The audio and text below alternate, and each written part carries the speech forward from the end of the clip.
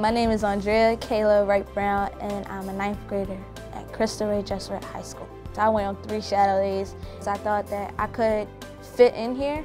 I felt comfortable mostly in the classrooms because I want to really focus on my education. My favorite subject is actually math. I want to learn it. It's just a challenge to me also, and I love challenges. I work at McKinsey real estate office. That gives me a good experience about things that I can do when I'm actually in the work world. If I do choose to be a finance worker or anything like that, I have experienced it.